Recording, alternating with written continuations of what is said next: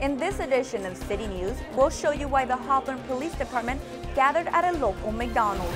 Also find out what improvements are coming soon to the city. Plus see how One South Bay organization is ensuring jobs to residents and honoring them along the way. These stories and much more coming up on City News.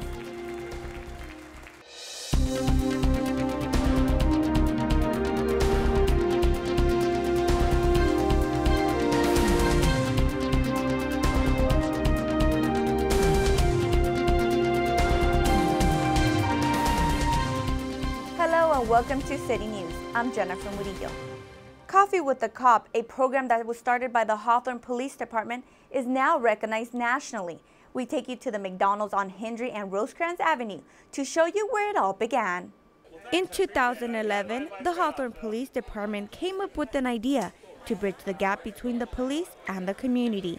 That same year, the program Coffee with the Cop was born. Who would have thought that 5 years ago, now we'd be looking at 9 countries and 4 languages for this program that started here in Hawthorne. This is a way for them to actually sit down with a police officer on a casual basis and express their concerns. No pressure, there's no action being taken, there's no case being formed. It's just one-on-one.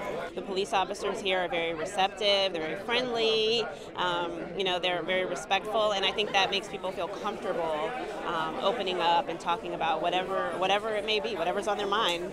Abnormal activity, I guess. Right. Yeah, so. But you know what? That's when you call us. Yeah. Because, like I said, it's that little bit of information. I guess it's been more burglaries than robberies. And that's usually what it is. This simple yet effective program quickly took off as other departments also saw a need to break down barriers. Having officers just talk to people on a regular, non-confrontational basis is key. That's where trust is built, that's where good communication comes in, and it's essential to maintaining our society and the fabric of what it's built on. It's worth it to come and meet them and see, hey, they have the same concerns. They want everything to go smoothly in town just like we as citizens do. They don't want conflict. They want safe, happy, thriving communities just like we do. So at the end of the day, once they remove their uniform, their brothers, their fathers, their husbands, their mentors, they're people just like you and I, and they're here to do a job. This year, the program expanded even further as October 7th became the nationally recognized Coffee with the Cop Day. To have something that's now recognized on a national scale that literally was created and born here is very prideful. It shows that no matter how small or how big you are as a city, there's always a diamond in the rough, and that's what our Hawthorne Police Department was. HPD celebrated this day in the same place where it all started. Over 500 Coffee with the Cop events were being held nationwide, and both Chicago and the New York Police Department were holding their first. It worked so well that people in Washington, D.C. took notice and allowed us the path that you now see, that police departments everywhere can now tap into this and use it for their own community. It's just a great feeling. You could feel it in the atmosphere that the spirit here is one of gratitude and one of unity. Over the years it's grown, and we even have customers coming in saying, hey, when are you going to do the next Coffee with a Cop? So it's really progressed. Sergeant Chris Cognac said that even though the program is held internationally, he hopes that it will continue to expand to more countries. To learn more about this program, go to www.coffeewiththecop.com. 2 groundbreaking ceremonies were held in Hawthorne that initiated construction to improve the city. Evan Orani has the story. 1, 2, 3. October 10th was a busy Monday for the city as 2 building projects officially broke ground in Hawthorne. The first project brought out various city leaders, including Mayor Alex Vargas, to Marine Avenue, where a road improvement project will start. What this project does, it reduces the congestion here at the intersection of Marine and Aviation, adds lanes, adds traffic signals, and there's repavement, and the striping is redone in a more efficient manner, just to maximize the flow that goes through the intersection. The project is funded through grant money from Measure M and Proposition C, both created to help improve transportation in Los Angeles County. It's improvements not just to our city, but the South Bay and Los Angeles County throughout. And so it's always good to know that we have a resource of sorts, and we have collaborations between other neighboring cities that ultimately can see the benefits as well. And I want to make sure that Hawthorne always applies for projects and makes sure that we are definitely represented when it comes to getting funding. Another groundbreaking came later that day as the Memorial Park playground equipment was removed to start the construction of a new playground. The new equipment includes accessibility for Americans with disabilities and the removal of sand and wood chips to be replaced with a rubberized mat. Developer impact fees that ultimately are going to help in our community is going towards a good cause, and it's to our children. It's to assure that the benefits to them is one of safety and one that is providing them a place where they could play and enjoy themselves here in Hawthorne and along all of our parks for that matter. After the groundbreaking, construction workers immediately began work on removing the outdated play equipment to make way for the new. For HCTV, I'm Evan Urani. The new playground at Memorial Park is expected to be completed by late November and the Marine Avenue improvements by early next year. The Senior Citizen Commission, with help from the City of Hawthorne, organized a senior resource fair. Francisco Castillo gives us the details.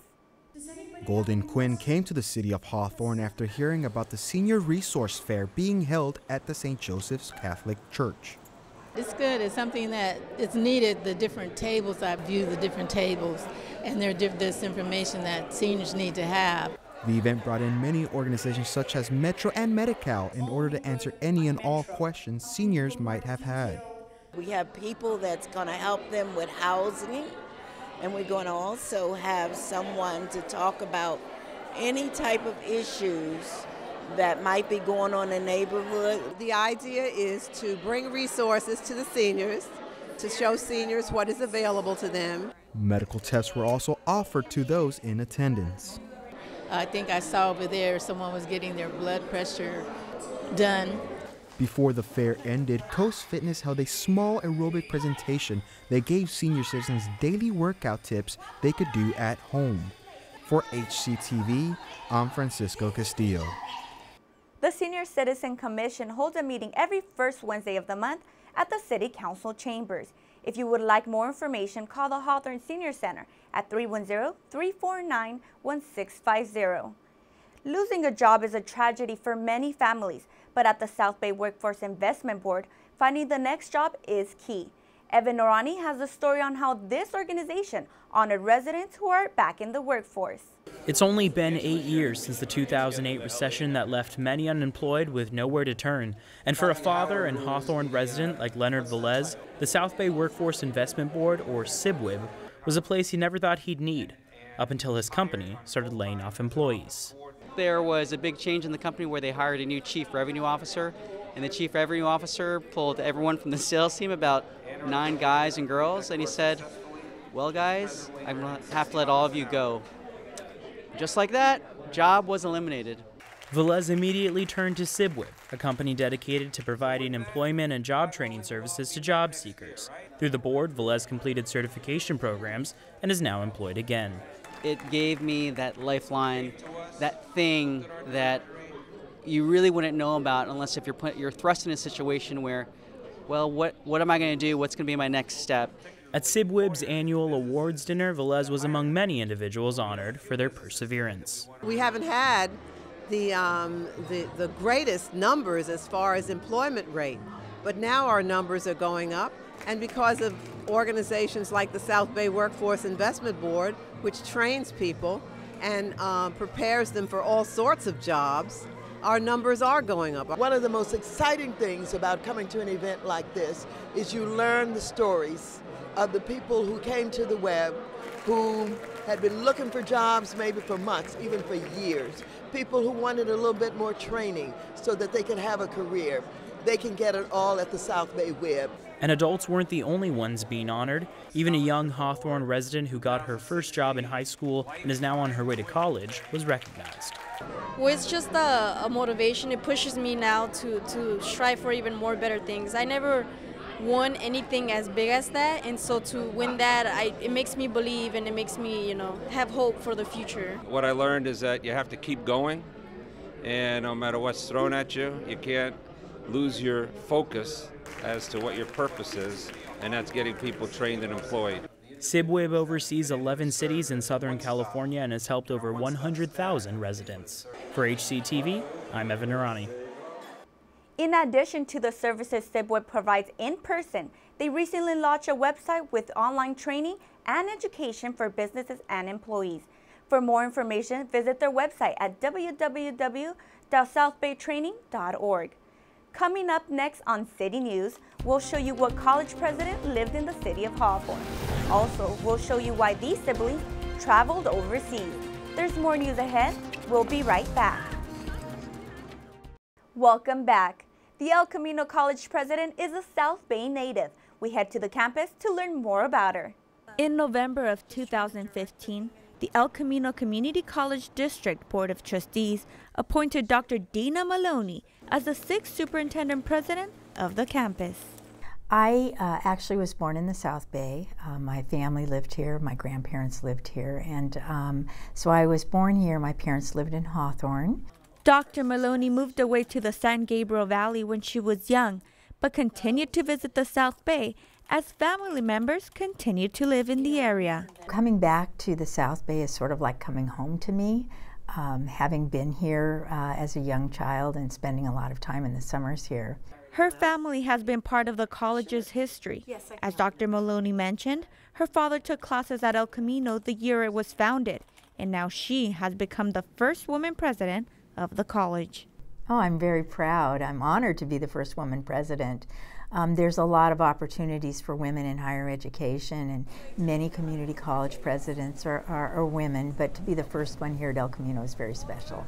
Though it's not an easy road to become college president, Dr. Maloney says that you can aspire to any position as long as you don't get discouraged and you get on the right path. There's a very optimistic feeling here at El Camino College about the future, and that we're very focused on the success of our students. We always have been. That's the legacy that we have, and we want to build on that legacy and take the college to the future so that it can help support students and help them achieve their goals. Dr. Maloney says she will continue in the efforts to help more students achieve higher education. We wish Dr. Maloney a long and successful career at El Camino College. For the last 2 years, Chevrolet and the Manchester United Football Club have sent kids with aspirations to play soccer in England. Francisco Castillo tells us about a set of twins that got to share this opportunity. This is Rakaya, a girl that dreams to one day play soccer professionally, just like her father did. They taught me how to dribble.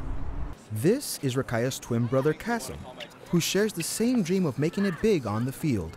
It was amazing, and I loved the crowd cheering for us. Chevrolet gave the twins and their parents an opportunity to leave Hawthorne and travel to the United Kingdom, where they would meet the Manchester United soccer team for a week's worth of activities. So we've actually identified kids just like Kasim and Rakaya behind me who embody this spirit of play, and we invite them to take part in a once-in-a-lifetime experience. This included a chance to walk out with the team before a game. It was my favorite day of my entire life, and I just want to say thank you to Chevrolet. They received an opportunity to have a one-on-one practice with the team and also shared laughs with new friends from around the world. We went on the last floor, like on the top floor of the hotel, and then they practiced with us. Maybe the main thing for us is just to have them, to see them interact with other kids from around the world, even with the language barrier. According to their father, Ahmed Azam, as a parent, there is no better feeling than seeing the smile on a child's face as their dream comes true.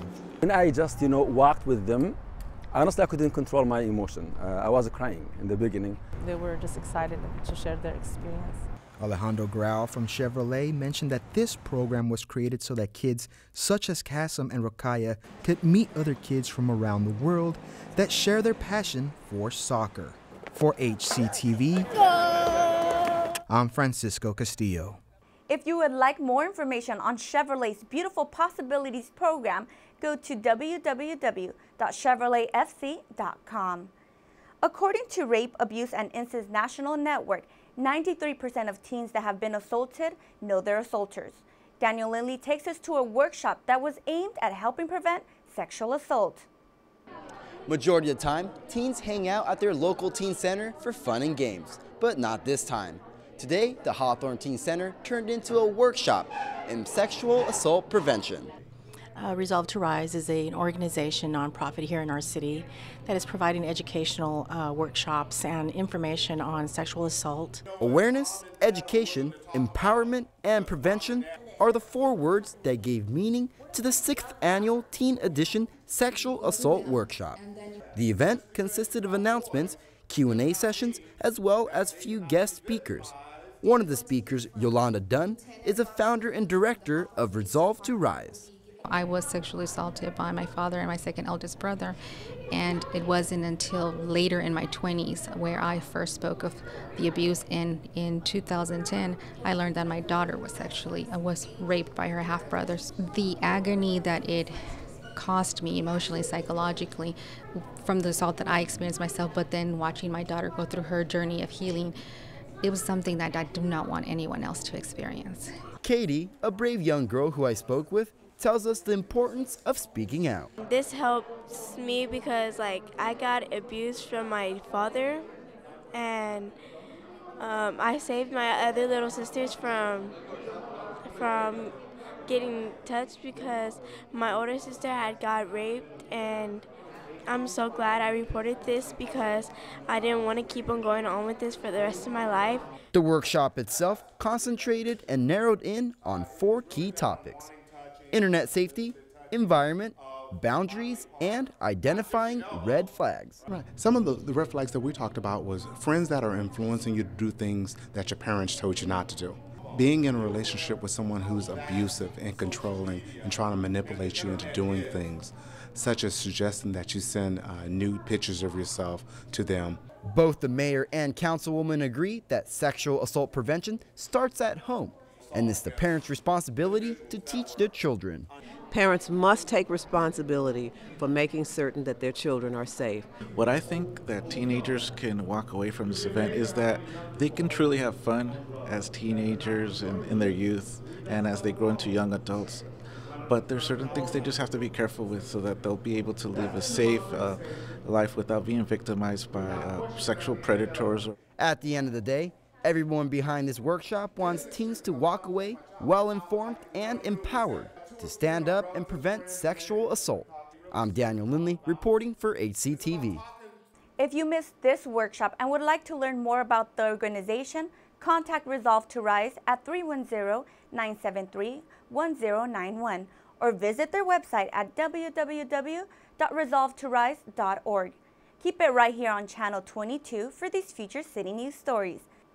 We'll take you to the annual Water Harvest Festival, plus see all the fun at this year's Spooktacular and learn all about the first brewery coming to town. That does it for this edition of City News. Thanks for watching. If you have any story ideas, please call us at 310-349-1630 or email us at hctv@hawthorneca.gov. Don't forget you can watch City News online on YouTube by searching Hawthorne Community Television. We'll leave you now with more footage from the National Coffee with the Cop Day. See you next time.